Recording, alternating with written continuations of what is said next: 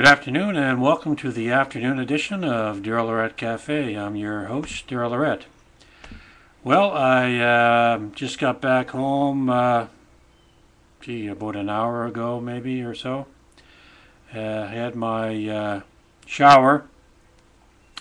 I, excuse me, had come from my workout, and then I went to the grocery store to buy a few groceries. Come home, took my shower, and then put on some chicken noodle soup. Chicken noodle soup. I am tired of eating chicken noodle soup. Why can't somebody over there get something else other than chicken noodle soup? Actually, the only thing I like about chicken noodle soup is the fact that it's supposed to be good for you if you got a cold or you're sick. So even if it's not like homemade chicken soup, even the canned stuff or the soup mix you buy in a box, say that's a powdered mix, even that has some sort of placebo effect on you if you're sick. Say you got a cold or maybe the flu or something along those lines.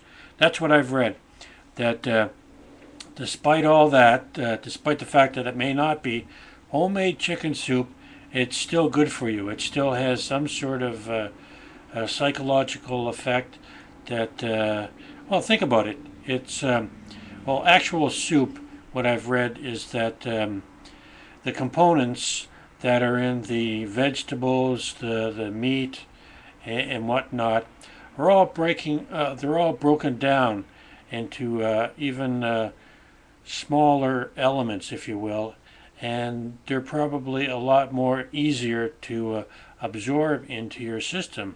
So your body gets the nutrition from the food that it needs in order to heal itself. This is my theory anyway.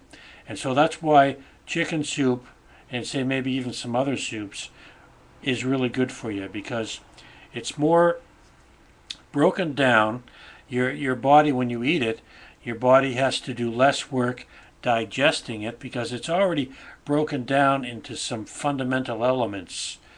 When you cook it, you cook everything in the pot, so your vegetables, your meat, and all that. It gets broken down into smaller elements, which is easier to absorb. Your body has an easier time to absorb the nutrients from the meal, and therefore you get that what your body needs from the food into your system, and that can start to help you heal whatever's wrong with you. Anyway, I think that's what it's all about anyway. That's more or less something that I read on the internet, I think, one time. So anyway, currently I'm just about to have my chicken noodle soup because it should be about ready right now. But I thought I would, I was just doing some blogging, and I thought I would drop by here to YouTube and make a quick video. So that's what I'm doing. Anyway, I had a good workout today. As always, I always have a good workout, you know.